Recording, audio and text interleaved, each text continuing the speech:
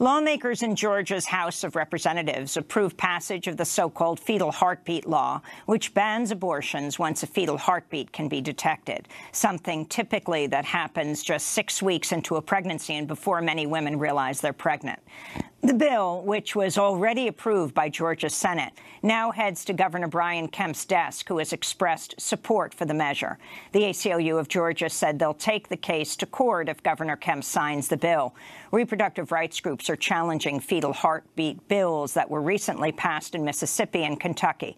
A judge temporarily halted the Kentucky law from going into effect. Similar laws are being pushed by Republican lawmakers in Florida, Missouri, Ohio, Tennessee, and Texas.